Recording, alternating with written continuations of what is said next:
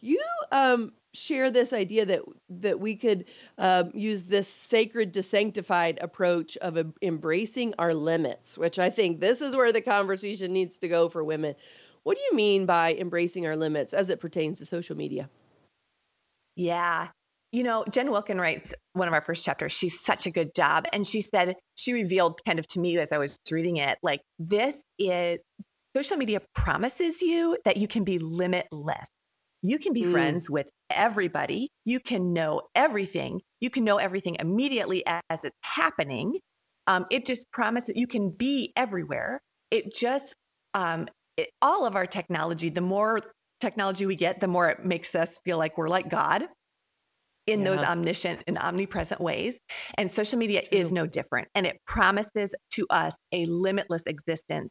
However, I am not God. I cannot work in every situation that I see on social media in a way that gives glory to God and brings good to the world. And so, as a limited creature that has finite resources and time and attention, for me to scroll through a news feed and see a hurting family followed by an ad for Hobby Lobby, followed by a gender, reveal party, followed by somebody's kid did this, followed by somebody went camping. Like, it's just a lot for our brain to process.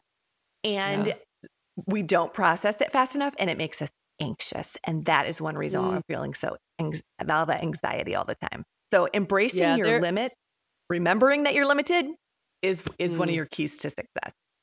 Hey, you just saw a short clip from Grounded. To watch the full episode and more episodes like it, check out the link below.